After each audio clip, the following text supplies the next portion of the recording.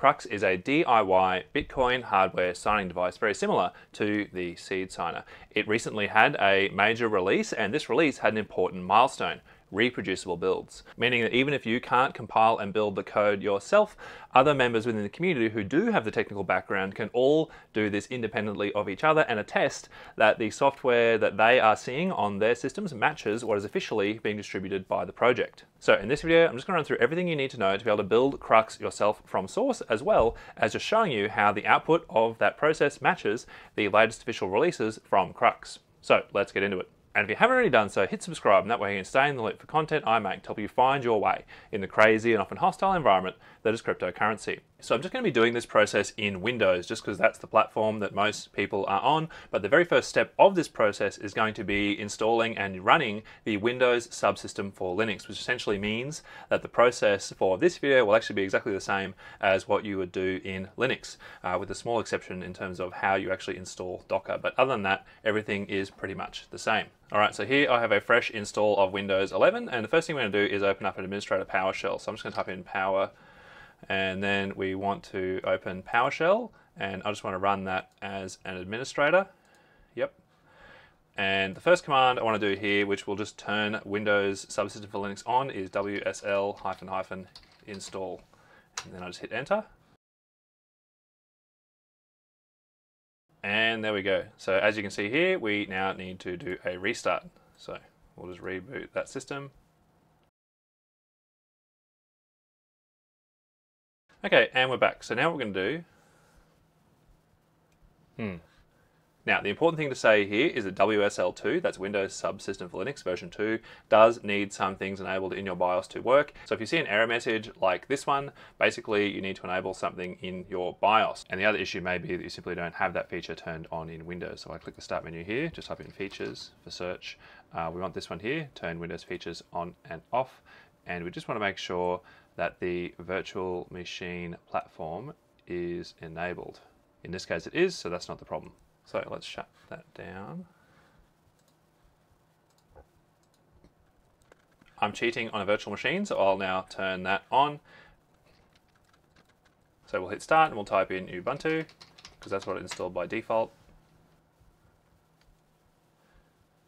So now this is working. So we set a new username, so we can call it anything. I'll just call it Crypto Guide. And we set a Linux password. That is what we're going to use in WSL, so I'll just set that to Crypto Guide.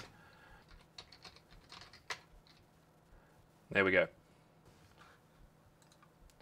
And there we go. So now we have a Ubuntu shell running within Windows Subsystem for Linux.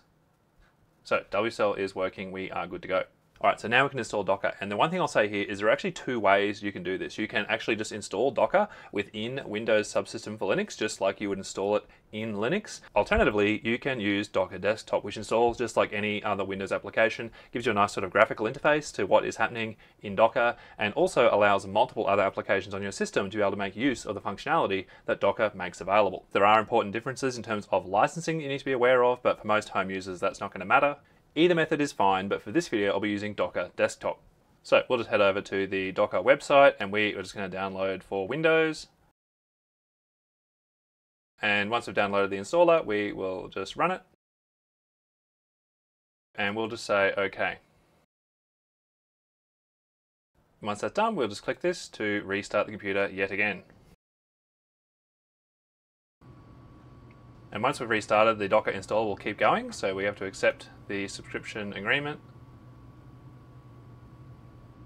And it'll prompt us to create an account, but we'll just continue without signing in because we don't need that.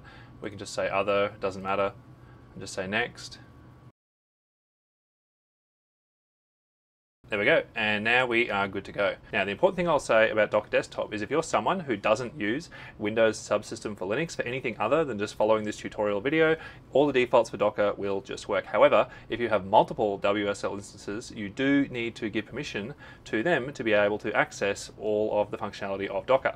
Doing that is straightforward. You just click on this little cog here, go onto Resources, go into WSL integration, and just enable all of the different WSL environments that you want to be able to access Docker. This only matters if you have multiple different environments for WSL on your system, but if you do get a message that says, it can't find Docker, just check out this setting. You might need to enable it in there. So we'll leave Docker Desktop running. You can just minimize it if you want it out of the way, but you do need to have the Docker engine running for any of this to work. So we're going to go here and we're going to run Ubuntu, which we just installed before. And now we're going to download Krux. So we're going to head over to the Krux repository, and the first thing we're going to do is just clone it onto our system. So we'll go back here into our Ubuntu environment. We'll just type in git clone recursive, and then we'll just paste, right click to paste the repository for Krux in there. And once we've cloned that repository, we just need to change into the Krux folder. So we'll type in cd Krux. And just to make sure the code we're building matches an official release that we want to verify against, we're going to go into the releases page. And what we want here is this tag for the release. So I'm going to copy that. And basically now that we're in the folder for Krux, we'll just type in git checkout, and then we'll just put in the tag, and then we hit enter. And now our local repository contains the source code that was used for this official release. And if we just type in ls, we can see that there. But if we want to build the source, basically we are going to use this script here, which is called Krux. So we're just going to type in /Krux, and then we're going to say build. And I want to build for this makes Amiga because there's a nice big 4-inch screen. So here I'll just type in makes Pi Amigo and hit enter. And that will go. All right, so this is the part of the process where really you want to just go and do something else for a little while and come back. Depending on your hardware, this process could take up to a couple of hours. Okay, and there we go. So that process is finished, and it spat out these two files here, and we can actually just do a SHA-256 sum of them. So SHA-256 sum, there we go. So there is the firmware.bin, and we can check the SHA-256 sum of the K package.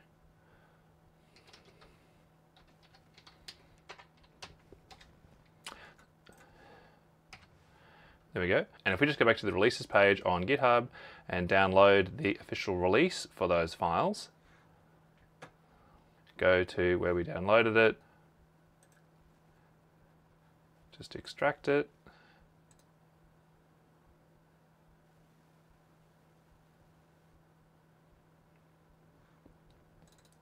and then go into the makes Amigo build, we see that we have the same files here.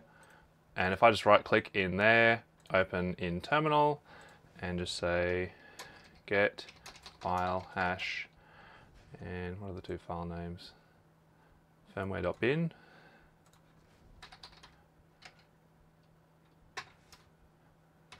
And kboot. I can see that the checksum for both the firmware file as well as for the kboot file are completely identical. And this is not only useful for me being able to have confidence that I've done things like build the source code correctly and that I can safely run this on my device, but also helps the rest of the community be confident that the official builds for this device that I've built from source can be trusted. You can use exactly the same process to build and verify any of these other supported platforms. So for example, I can just say here that I want to build for the M5 stick V and just hit enter, and basically it will just rebuild that source on my computer for the M5 stick B. And fortunately, once you've run through a full build once, all of the subsequent builds you do are much faster than the original build process. And as you can see here, rebuilding for the M5 stick V was done in under 2 minutes. And just like last time, we can see that both of the hashes exactly match what we would expect. Now, in terms of how you flash these firmware files onto the hardware, one of the challenges with using the Windows subsystem for Linux compared to just using a proper Linux system is that connecting USB devices into it and just flashing the firmware directly from within WSL is a bit of a chore. It's actually just much easier to use the standard flash tools that you'd use to flash any of the normal builds for Krux, and I'll just show you how to do that. So I'll just quickly rebuild that for the Amigo, and while that's happening, basically what we're going to do is we're going to go to the folder where we unzipped the official release for Krux, because it actually comes with the K tool here, and basically we are just going to use this. So I'm just going to right click there and just say open in terminal, And what we're going to do here is just type in the same commands we would for flashing Krux from official releases that I cover in this video over here. And we're in PowerShell, so we'll start with a // and we'll type in ktool, hit tab.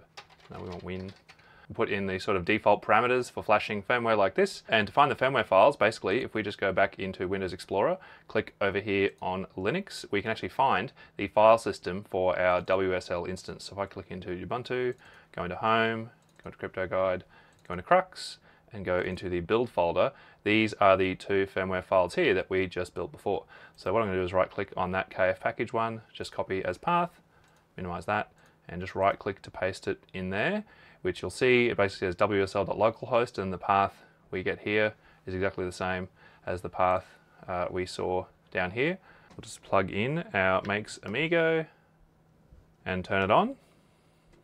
And basically once that is connected, we can just press enter. Whoop, didn't like that. We'll just check that the ports are there in Device Manager, which they are. So let's just try that again. Maybe we didn't give it long enough to detect it, so we'll just press enter. There we go.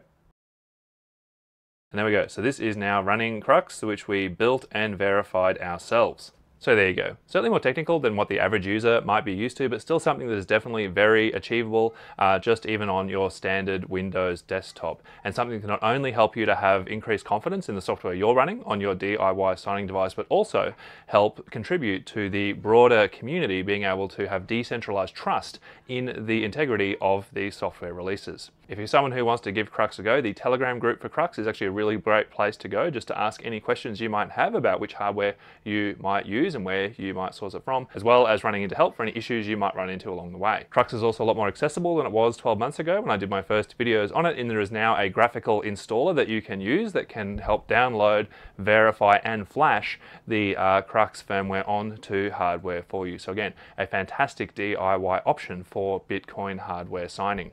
If you have any questions about this process or you get stuck, definitely also just leave a reply in the comment section. I do my best to reply to all of them. And other than that, stay safe. Thanks for watching. I hope that was helpful. Hit like if you think that other people would find this video useful, and hit subscribe if you'd like to be kept in the loop about future content I make that helps people stay safe in the crypto space and to recover if they get into trouble. If you have any questions about this video or a topic that you'd like me to cover, just leave a reply.